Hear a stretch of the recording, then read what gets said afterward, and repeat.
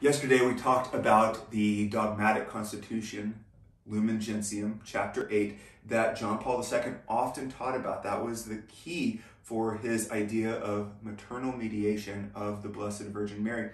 And chapter 8 of Lumen Gentium gave Mary titles: advocate, judiatrix, mediatrix of graces. And so we continue to go to her to be our advocate, our guide, to help us decide what's right and wrong, and to help mediate to us that unity between God and man. Now, of course, Jesus is the one mediator between God and man, as 1 Timothy chapter 2, verse 5 tells us. But Mary participates, as we are all called to, but in a singular and unique way.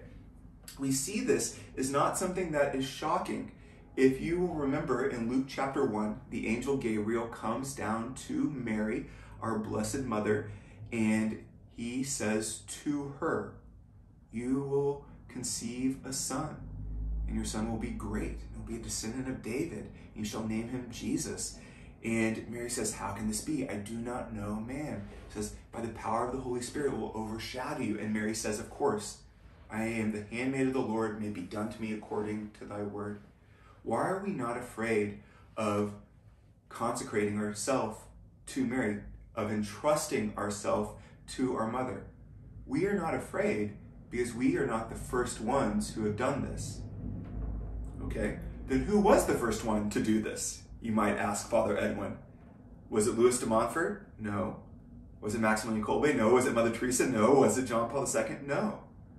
The Annunciation reminds us that the first person to entrust himself completely to the Blessed Virgin was God himself. Just think about that. God himself, when he became man, Jesus in the womb, right there, how vulnerable, how special. The Father entrusts the Son to the womb of Mary, so that Jesus may be born into the world and be its Savior. Not from some outward kind of thing, but having an intrinsic knowledge of what it is to be human, so he could experience everything that we go through except sin. What a beautiful gift. God entrusts himself to the Blessed Virgin, and even waits for her yes. He says, "May it be done to me according to thy word." What a beautiful truth. And so we need not fear our own consecration to our Blessed Mother, our own entrusting of everything we have to the Blessed Mother, because God has already called us to that in the Annunciation. This is one of the premier things that John Paul II said. He says, "As the messianic mission of her Son grew clearer to her eyes and spirit, Mary herself, as mother, became ever more open to a new dimension of motherhood. That as she conceived Jesus in her womb, she walked with him at every moment, even to the foot on the cross.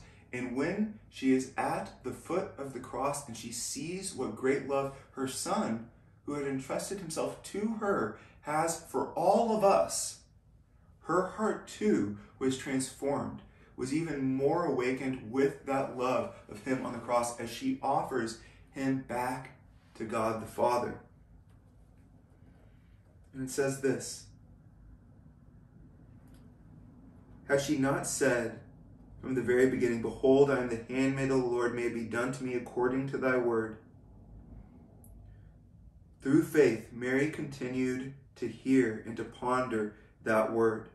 Thus, in a sense, Mary, as mother, becomes the first disciple of her Son, the first to whom he seemed to say, "Follow me." And that as she's there on the cross, offering him up once again, she is the first person to be called to follow in this new way. And she's right there with them, with the apostles. And we're going to talk more about that even at the cross, she is there, and she's there at Pentecost, and she continues to show what it means to follow after Jesus. But we rejoice because God's already entrusted himself to her. And so we too, seeking to be with God, entrust ourselves to her as well. And then we find that union because she is maternally mediating us to God. I'll see you tomorrow. God bless.